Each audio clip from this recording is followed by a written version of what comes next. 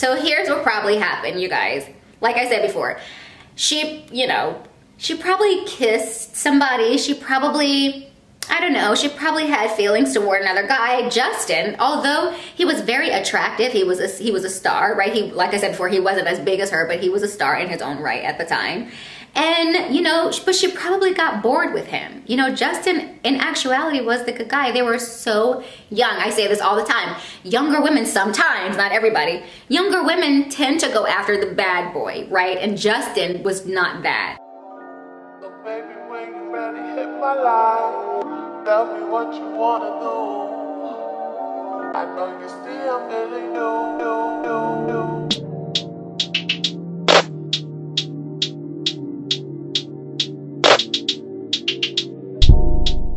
Hi you guys, before we get started into this video, as always, I just want to take time to thank my subscribers. Thank you guys so much for supporting me. I really appreciate it. Thank you for subscribing to my channel. If you are not currently subscribed to my channel, what are you waiting for? Go ahead and click that subscribe button. Also, you guys, I do have a Patreon account where I talk about personal stories, uncut and unfiltered. This week's topic, is about if women are still able to enjoy sex without experiencing an orgasm, okay? So if you want to hear me talk about that, go ahead and sign up. The link is going to be posted in the first comment pinned to the top. I do have another channel called Brandy Beer Review TV also. Look for that link also in the first comment pinned to the top. You guys also don't forget to like the video, please. Don't forget to comment. All those things helps YouTube put the video out into the algorithm so that the video will do well. And if you support me and you love me and you want the video to do well, you would do these things for me. So now let's get into this video. So today, you guys, we are going to be talking about Britney Spears and Justin Timberlake. And I thought this was a perfect time to talk about Britney and Justin because Britney has been in the news for several months, right? We've seen Britney battling her conservatorship with her family, right? That's been a complete drag. And now, most recently, the news broke that her sister is writing a tell-all book about her experience with Britney as a child, right? As her sister. And it's just really sad to see all of this drama unfold about Britney. You guys, I am actually really super excited to talk about Britney and Justin because I remember this relationship. I was so excited about Britney and Justin. They were literally the hottest teen couple. It was very nice. You guys, they were so cute. They were like literally a perfect match. And when they broke up, I was team Justin because I felt like Britney let the good guy go. I felt like, dang, Britney, Justin is attractive, you know, he's an entertainer just like her. You know, he wasn't as big as her, but you know, he was an entertainer. Like, they just seemed like a perfect match, and it seemed like she let the good guy get away. But did she really? Did Britney really let the good guy get away? Probably did. Or did Justin do my girl dirty? Would Britney's life would have been different if she had stayed with Justin? No. So we're going to talk about the reasons why I think Justin was not the guy who got away. And did Britney cheat on him or not? No, I'm not like that at all. No. Okay, so reason number one, I think Justin was not the guy who got away is because Justin was a chatty Patty. Britney and Justin started dating in 1999. They had known each other since they were very young, first meeting at the Mickey Mouse Club when they were just 11 and 12 years old. And it was so cute because after Justin and Britney, you know, they met when they were just 11 and 12 years old, but then years later they ended up meeting again and they ended up actually getting into a relationship. So that little story was so cute to me. Britney and Justin were literally the hottest teen couple. From the way they met in the Mickey Mouse Club, the matching denim outfits, calling each other Pinky and Stinky, yes, those were their nicknames for each other, performing together at the Super Bowl. So you guys, they were literally the cutest.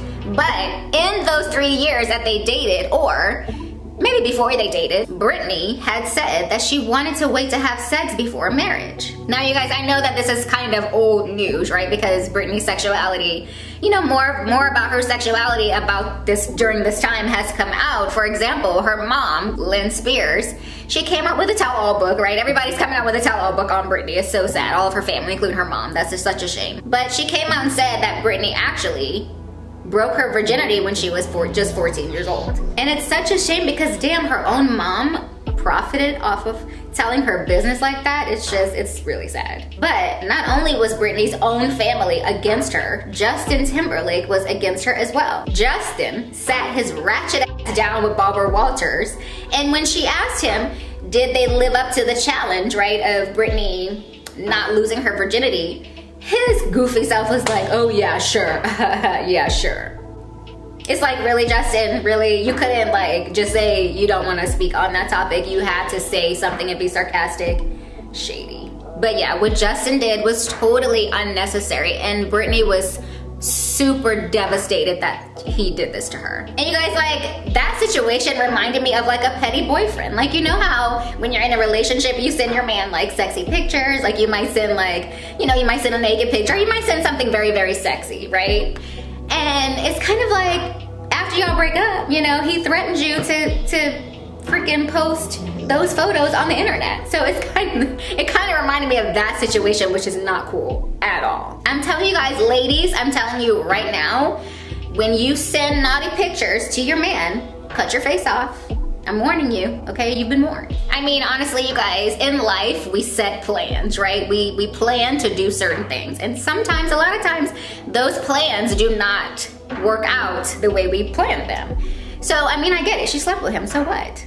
Okay, so reason 2, I think Britney did not let the good guy get away, Justin, is because he capitalized off of her image. In 2002, Britney and Justin called it quits, and reportedly the breakup happened at Saturday Night Live backstage. And oh my gosh, I'm sure that that place has seen its fair share of drama, breakups, all fights, all sorts of things. I would literally want to be a freaking fly on the wall at Saturday Night Live backstage to see all the drama and juicy things that go on. It's just like, wow. Anyways, Justin, right, as we know, he ended up creating an entire album dedicated to his ex, Britney, a not so nice album dedicated to his ex, Britney. One song in particular, Cry Me a River, hinted that Britney was this horrible, cheating girlfriend.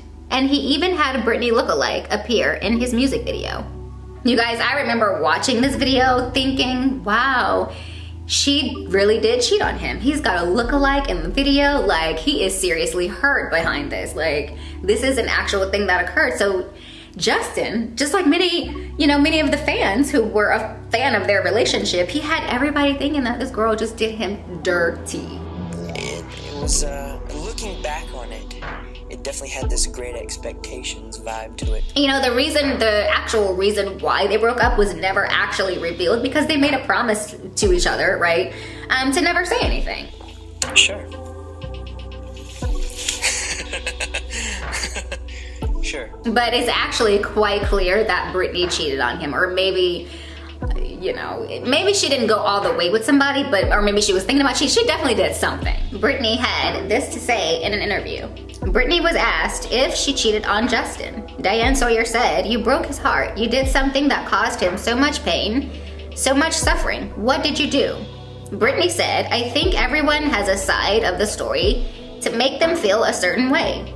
And I'm not technically saying he's wrong, but I'm not technically saying he's right either." Okay, that's confusing. Britney, did you cheat or not? So she did not answer, right, with a clear answer, which means she probably cheated. So here's what probably happened, you guys. Like I said before, she probably kissed somebody. She probably, I don't know, she probably had feelings toward another guy. Justin, although he was very attractive, he was a star, right? Like I said before, he wasn't as big as her, but he was a star in his own right at the time. And, you know, but she probably got bored with him. You know, Justin, in actuality, was the good guy. They were so young. I say this all the time. Younger women sometimes, not everybody, younger women tend to go after the bad boy, right? And Justin was not that, okay? He just was not that. And I feel like, you know, she really wanted it to work out, but she just didn't have those feelings for him. You know, I think she loved him, and I think she wanted to feel a certain way about him. But, you know, it just wasn't the case. I think that it's just a situation of, it's just young love. And I say this because I say she probably cheated, or she probably at least kissed someone, is because she was accused of cheating with Wade Robson. And so she probably let Justin know the deal, what was up.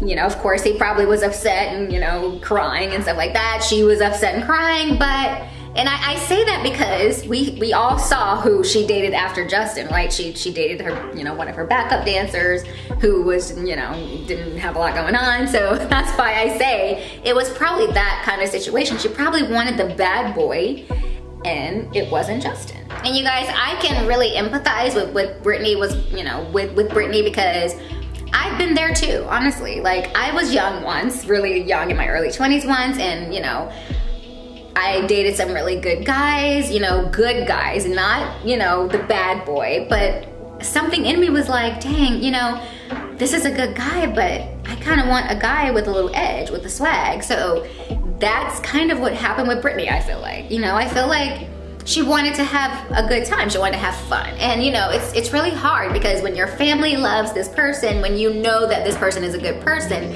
it's really hard, you know? So she was probably just really devastated that she didn't have those feelings for Justin. I could see that. But you know, you guys, people always think the person who does the cheating doesn't have any feelings, or, you know, doesn't feel bad. That could be far from the truth, because the person who is cheating is actually hurting too. I mean, it sounds crazy to you, right? But being in those types of situations myself, it's not like I was so happy about cheating. It was just, you know, you feel so bad about it that, you know, things could not work out. But I mean, things sometimes just don't work out, and sometimes you can't force yourself to have feelings. So that's what I think happened. I think she was so devastated by this. And things, you know, him talking about it in his interview just made things even worse. But honestly, you guys, I do understand why Justin did what he did as well. He was young too, right? You know, he was the petty ex-boyfriend. He was probably really, really hurt, obviously. And he really capitalized off of this situation. I mean, it was a smart move for his career. You know, he probably had people in the background saying, man, you could really blow up, you know, this could really be your opportunity to get out there. So, you know, he took the opportunity, and, you know, you can't really blame him for that. But at the same time, in him doing this, he really damaged her image. The Framing Britney Spears documentary was released in early 2021. The documentary highlights the wrongdoings by Britney's family, her team, and anyone else looking to profit off of her struggles. And you guys, in the wake of this documentary, Justin Timberlake decided to apologize, because I think he finally realized, okay, when I was younger, I did her dirty, and he knew it. He had this to say specifically: I specifically want to apologize to Britney Spears and Janet Jackson, both individually, because I care for and respect these women, and I know I failed. So Justin knew he was wrong. Justin knew years ago what he did to that girl. And finally, you know, he's older now, he's probably reflecting, he probably realizes, man, you know, it wasn't right. So he, you know, there was a reason why he apologized. Could he have been benefiting again off the situation? I don't think so, because he doesn't have a project coming out or anything. So I don't think that's the case. I really do think that he was genuine this time. You know, he's older, he's reflecting. I think the apology was sincere. Honestly, I mean, you know, we're not perfect. So honestly, you guys, I think that Justin was not the good guy that got away. I think he was another vulture after Britney's, you know, capitalizing off of Britney's image. So I do not think that he was the good guy that got away. Maybe if he hadn't said anything, maybe if he had kept his loyalty to Britney, kept his promise to Britney, hey, I'm not gonna talk about the breakup, you know, I'm not gonna make sarcastic comments in interviews and anything like that, I think they probably would be on good terms. You know, could have been on good terms, or maybe even get back together, who knows. But, you know, the fact that he did all that, Britney did not let the good guy get away. I do not think like that anymore. But what do you guys think? Do you think that Justin was the good guy who got away? Do you think that if Britney had stayed with Justin, do you think her life would have turned out differently? Let me know your thoughts. Make sure you comment, and I will see you guys in the next video. Bye.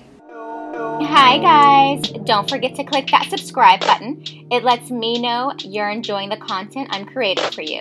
Thanks for watching, and I'll see you guys in the next video.